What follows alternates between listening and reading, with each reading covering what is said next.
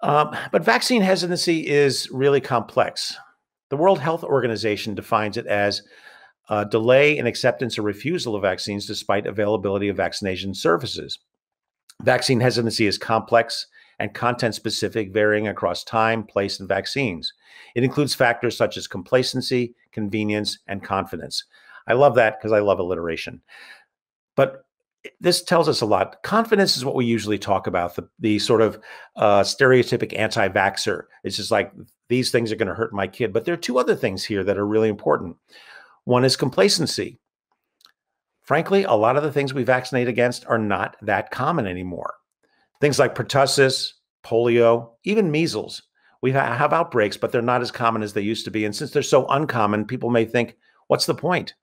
Vaccines in this way are a victim of their own success. It's also a matter of convenience.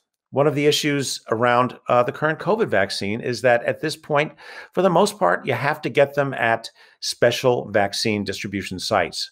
You can't, until recently, you haven't been able to go to your local pharmacy or your doctor's office to get them. And that's where most people get vaccines. So it's a really complex thing. We have to make sure that vaccines are available and that they're easy to get and that people have a reason to get them. So a little background on what it means to have problems with vaccine hesitancy.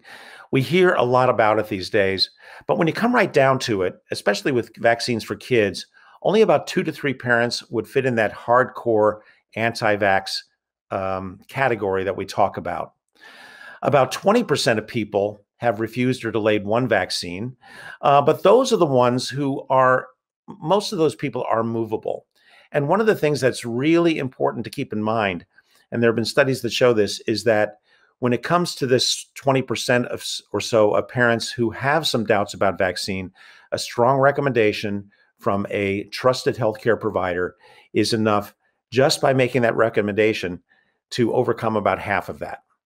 So that's why when people come into my office, I don't say, do you want to do vaccines today? I'll say, our plan today is to do this and this and this and these vaccines. What questions do you have for me?